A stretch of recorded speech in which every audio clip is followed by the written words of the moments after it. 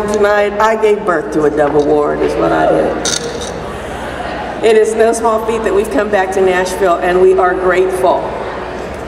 We're grateful for the people here at Lipscomb. The Allen Arena has been an amazing facility. The people here have embraced us openly, and their hospitality has been awesome. So we're just glad to see such a great press turnout. Thank you for coming. I'm grateful for the diversity that I see in this room. It's awesome. God bless you all.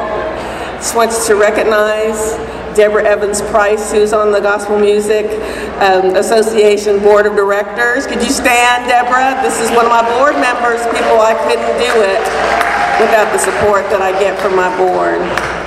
You know, when I first took this job a couple years ago, I asked the Lord about the Dove Awards, because this is quite the undertaking.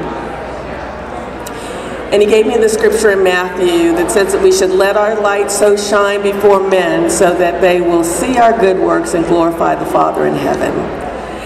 So I am very proud of each and every artist that comes across the stage, because they represent not just great creativity, not just good fashion and flair, but they've given their lives and their gifts to communicate the gospel through their music. And that's going to have an enduring effect on our culture.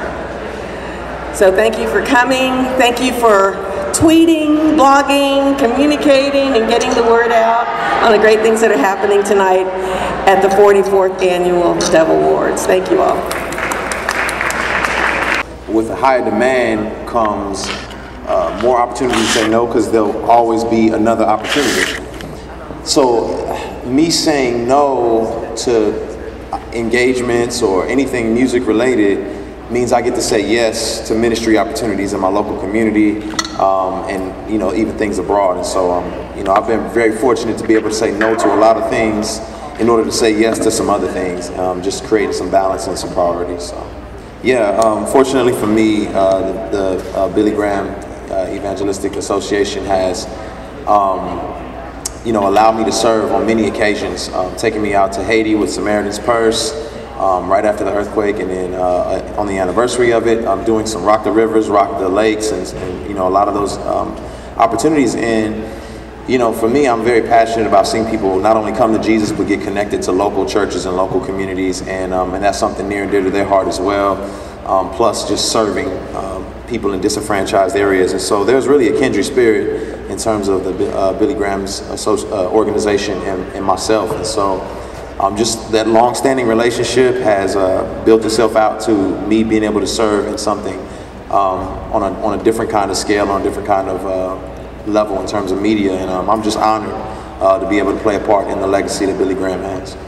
Yeah, you know what? Doing music in mainstream, especially as a hip hop artist, is what I would call a courageous leadership move. And the issue with courageous leadership is courageous leaders always make mistakes because no one's done it before. So I'm not devoid of making mistakes. I'm not devoid of, I may not do it all right, but I know it needs to be done. I look at Jesus and he says the gates of hell shall not prevail against you.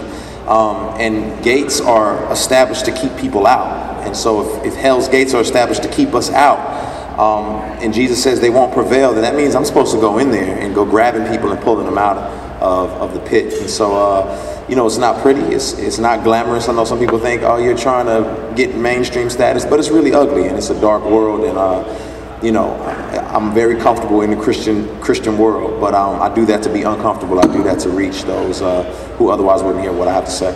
So, yeah, the intention is never to create a stumbling block or to create confusion. And as I said, courageous leadership is all about mistakes. Peter chopped off somebody's ear, turned his back on Jesus. Moses struck the rock. And so all throughout the scriptures, you see leaders making moves, and some of the moves are wrong moves, but these men still made it into the Faith Hall of Fame. And I think that hopefully what I'm demonstrating to a younger generation is that we need to be courageous. We need to step out outside of our comfort zones, outside of the boxes, to be a light in the dark places. It doesn't mean conforming. It means being all that Jesus has called you to be. And becoming a thermostat. I mean, a thermostat instead of a thermometer. A thermometer changes temperature with everything around it, but a thermostat controls the temperature. And whenever I'm in those environments, I'm not controlled by what's going on around me, nor led to compromise what I stand firm on and what I believe. I don't know, you know, I don't know. I'm, you know, all those are great artists, and I'm an artist who loves music, and all those artists that I've collaborated with are people that I really enjoy as people as well. And so genuine relationships and great music, I'm all in. So if you know those people, tell them to holler at me. I love you something, Need to Breathe. If you listen to Need to Breathe, come on, let's do it. I really was shocked to win a Grammy. You know, really wasn't on my bucket list, just being honest. You know, again, for me, at the end of the day, when I die, I hope to die a revolutionary, a missionary. You know, I know art is a part of my gifting, and it's what I do. But I hope that doesn't define me as a person. And so, you know, to be able to receive that accolade is great. It's an award, you know, and I'm grateful for the awards, but God gives the rewards, and that's what I'm mostly concerned about. Church Clothes 2. It's a mixtape that I plan on releasing this year to engage urban culture. And so it's gonna be good. You'll love it. God bless. He said, have I thought about doing a CD with just me and LeCrae? I have much respect for LeCrae. Definitely one of my favorite artists out there. A guy that's doing amazing things in hip-hop, things that we've only dreamed of doing for years when it comes to the heart of gospel and hip-hop music. You know, I have to talk to LeCrae about that. I did one song on my record with LeCrae on it called Forgiveness, and I'm honored that he would be with me on the record. Super proud to have him on it. I love his heart as well as his skills in the rap game. I mean, you know, she asked about the creative process and what it's been like, that creative process as far as expanding the creative realms of making records. I mean, I just kind of go in the studio. My rule when I record is this: don't depend on anything that worked last time, and don't fear anything that didn't work last time. Yeah. So you just go in with open canvas and try your best to be creative. But the real secret for me is being aware of my weaknesses and knowing I'm just not that good. So that leads me to my knees, you know what I mean? And I ask God to breathe things through me that are beyond me. And He's always so gracious when I ask Him to do that. Because my goal is to use my music to turn people's eyes toward God. Well, that's beyond me. The very nature of what I'm trying to do is beyond me. So I'm just a needy little artist asking God to do something big. Yeah. One of the things God's put on my heart is to, you know, not just look ahead, but to look and reach out to artists that are making music, that are stretching the boundaries of what is called gospel or Christian music. Capital Kings is a perfect example, doing EDM music. They just played a few minutes ago. But you know, it's interesting. Same with Jamie Grace. She's quite different for our industry. An African-American young lady from the South playing acoustic and singing these amazing songs with a heart of gold. I mean, I love it. I love working with young talent, and so many times when I get around them, I think I'm signing something this big, and all of a sudden I watch them blossom. Like to watch Jamie Grace blossom, you sign something so much deeper and wider than you ever imagined on a creative level.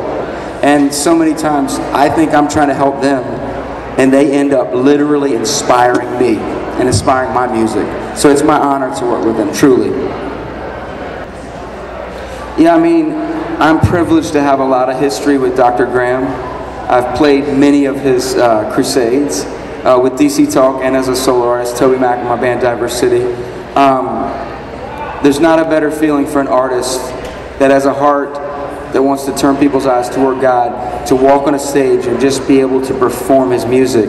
Because, you know, usually a lot of times it's on us at our concerts to kind of perform our music and share a little. Well, think about it. If I can just do my music and I have Billy Graham sharing, come on, man. That's the easy street, Doc. That's the best it gets. I mean, all of a sudden you feel so confident in what you're doing, in your gifting, because you know Billy Graham's going to follow you up with a message of hope. It's, again, I've been so honored to work with amazing talent and be around people like Dr. Billy Graham. I'm excited about the project and the remix of City on Our Knees. Thank you guys. Peace.